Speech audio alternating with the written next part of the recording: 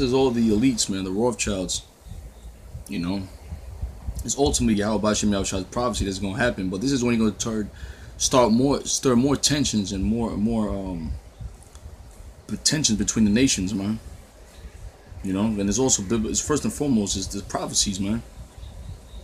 Nation shall rise against nation, kingdom against kingdom. So this is stirring up Esau. Esau got excited when Eagle-faced Trump said that.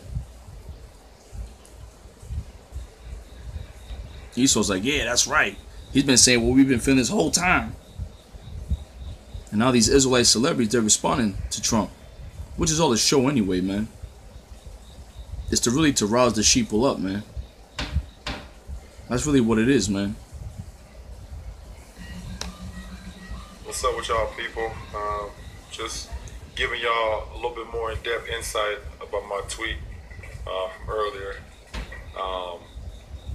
You know, I think it's basically at a point where I'm kind of just a little frustrated, man. Just because this guy that we've put in charge has tried to divide us once again. And obviously, we all know what happened with Charlottesville and the divide that caused. And now it's even hitting more home for me now, even more because he's now using sports as the platform to try to divide us.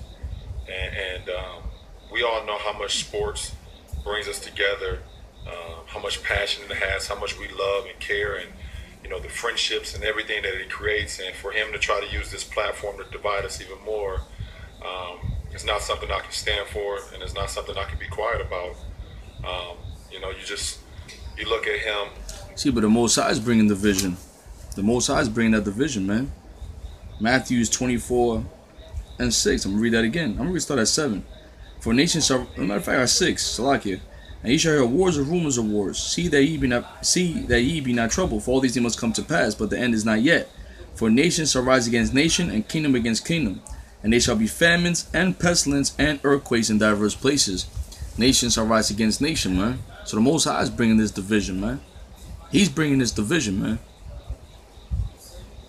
Jacob and Esau was never meant to get together, man, and come together in peace. The Lord say, in your womb I shall have 2 nations, man.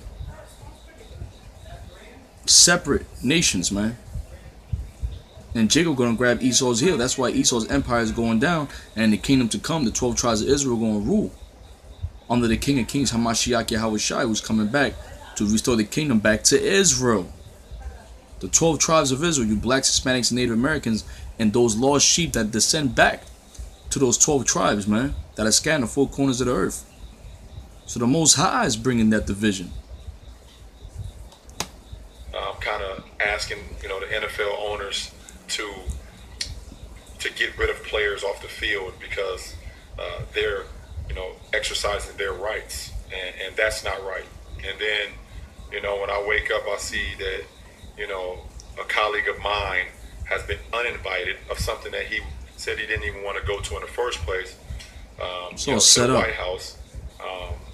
You know, that's just something I can't stand for, man. And we got, you know, Jamil Hill and Colin Kaepernick, and you know, all these people are speaking up, and you know, it's for the greater cause. It's for us to all come together. It's not about a division. It's not about divide. We, as American people, need to actually just come together even more stronger, man, because this is a very critical time, and me being in the position I am, I had to voice this to y'all. So